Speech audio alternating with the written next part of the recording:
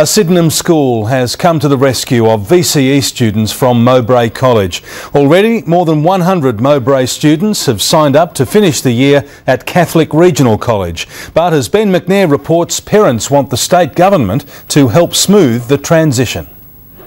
2 days after their school closed its doors, finally some good news for Mowbray College students. To find out that I have all my subjects and they offer so many, big range of varieties of things, it's just going to be amazing. Their white knight is Brendan Watson, the principal of Sydenham's Catholic Regional College.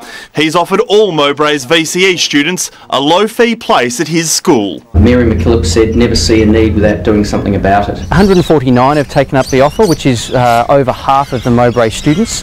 That number is growing and we'll take as many as wish to come here. The only problem is getting the kids there. It's 20 kilometres from their old school and there's no direct public transport. If the government could really help us this time, that would be really great. But we just always seem to get roadblock after roadblock. And it's not just the Mowbray students who'll get a reprieve. Sydenham intends to employ many of their teachers as well. They are out of work, they're experienced VCE teachers, and that's what we're looking for. But the news for parents is not so good. Each of their circumstances will be unique. It'll be weeks before they'll know if they'll get any of their money back. Ben McNair, 7 News.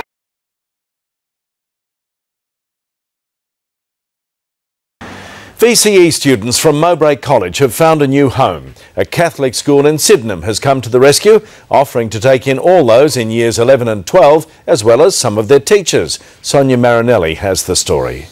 It's the most crucial of schooling years, and for these VCE students from Mowbray College, there's now light at the end of a very dark tunnel. Welcome. Look forward to you joining our community. This morning they toured the Catholic Regional College in Sydenham, and for many this will be their new home. Over here is a training centre for hospitality and for chef training. In an effort to keep the tertiary students together, the college has offered places to all of the 273 Year 11 and 12s from Mowbray's Melton campus. What they've done for the Mowbray families is brilliant. So far, more than 150 have enrolled. The rest have until Tuesday to decide. This community was in crisis, and being a school within the community, we know that if it was our school, we would want someone to do something about it. In order to cope with the influx of extra students, the college has committed to only employing former Mowbray teachers, and it's a move that's been welcomed by parents. The fact that there's going to be a group of them together with the teachers that have gone through this, they can all support each other. The parents are pleading with the government to provide increased public transport options to the Sydenham campus. But for the first time in more than 7 days, a sense of relief that their children once again have hope for the future. To find out that I have all my subjects, it's just going to be amazing. Sonia Marinelli, 9 News.